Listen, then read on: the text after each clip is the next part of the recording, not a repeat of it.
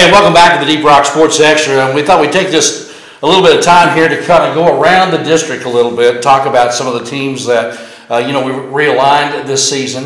We're playing a lot of new teams that we haven't played before. And I thought we'd just kind of give a little recap here, a little bit this far into the season, starting with Kingfisher. Boy, I tell you what, Mike, they ran into a complete Eagle buzzsaw out there at Hennessy. A big Kingfisher County cross-county rivalry game, and I tell you what, the Hennessy Eagles took care of business, 32-13. One of the things people look at that game and go, man, Kingfisher, Hennessy. Well, you stop and think about it. The last 10, 12 years, Hennessy's won 2 state titles in Class 2A. Wow. So they've been successful not only in football, they've also been successful in basketball. They haven't won any state titles in basketball, boys basketball, but they've been at the state tournament. What does that say a little bit about? I mean, they're Class 2A, Kingfisher's 3A, and getting beat by a lower class. I mean, that's got to be kind of a mental taxing on Kingfisher eligibility. Well, but stop and think about this. People who don't know the history of Kingfisher County, I want to stop and take you to football. Let's look at Kingfisher, look at Hennessy, look at Cashion. Now let's switch that over to basketball. Let's look at Cashion, Hennessy, Lomega. You have a lot of tremendous teams there in Kingfisher County, and so there's a lot of those kids, that are raised out in rural Oklahoma that come in. They have a super strong work ethic, and they seem to buy into the vision that the coaches present there. Yeah, well, I'm sure that was people had to kind of take a double look at that when they saw that score the next day. Oh, absolutely. And, continuing around the district, of course, we talked a little bit earlier about Cleveland, 16-7 winners over Manford. Perkins trying. A new coach at Perkins trying, a whole new offensive scheme. They are airing the ball out at Perkins. The last 5-6 years they've been a really pounded wing T offensive team. But this year they are airing the ball out with a new coach there. They were 42-9 winners. Again, Cleveland and Perkins coming up for our next 2 on-the-road tests. For the Cushing Tigers right in a row. Absolutely.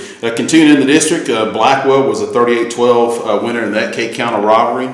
Also, we had Oklahoma Centennial. They played Oklahoma City John Marshall, and of course, Marshall won that game 45-12. And then we don't want to forget about Heritage Hall. Heritage Hall played crosstown rivalries Cassidy, and obviously beat Cassidy pretty handily. Well, I know Don had mentioned that a little bit earlier too, and he saw some of the highlights from Heritage Hall. Of course, you've got a lot of talent that's come from there. I mean, Barry Sanders Jr., Sterling Shepard, some of those notables are playing D1. Yes, Wes Walker playing D1 ball in the professional ranks too as well. Absolutely. So Heritage Hall, they have an opportunity to recruit very well there. Kind of a private school. Is that? I don't know if I would use the word recruit, but they have an outstanding academic program, and that rivals some small colleges, I'm sure, and so they get a lot of kids that come there. The guy that I officiated with is actually a teacher there at Heritage Hall. Yeah. So a really strong academic school followed by really strong sports programs. Yeah. Well, like Coach Schuba said, there's just a lot of things that you just can't really tell from week to week. This district is so diverse, and like you say, I mean, we've seen it with Kingfisher this week. Absolutely. Coming up and losing to Hennessy, and so I think it just really kind of opens us up a little bit from what we've seen with the Cushing Tigers thus far.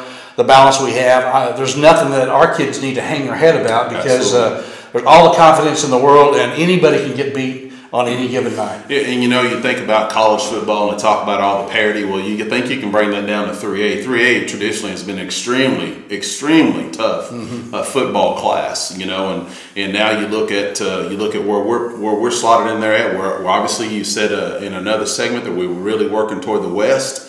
And I'll tell you what, the Western teams are tough. That's for sure. Now, who was it that beat Clinton out there? Was that Heritage Hall? It was Heritage Hall had beaten Clinton earlier this year. Yes. Yeah. So, wow, just a lot of just don't know what to look for from week to week. The one great thing about it though is that Cushing's got a great group of kids that are plugged in. They believe in the vision and the strategy that Coach Shoup and his staff have put together to help those kids get over the hump and get some good wins. Yeah.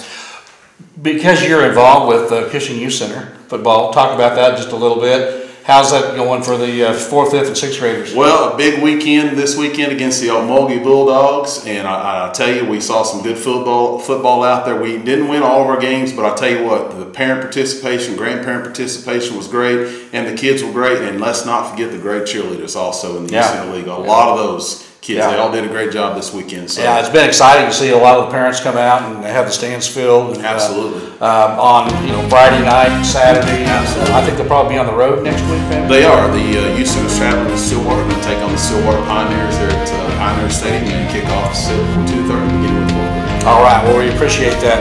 Mike Kennedy with Terry Brannon. I want to thank you all for tuning in this segment of Around the District here as part of the Deep Rock Sports Extra.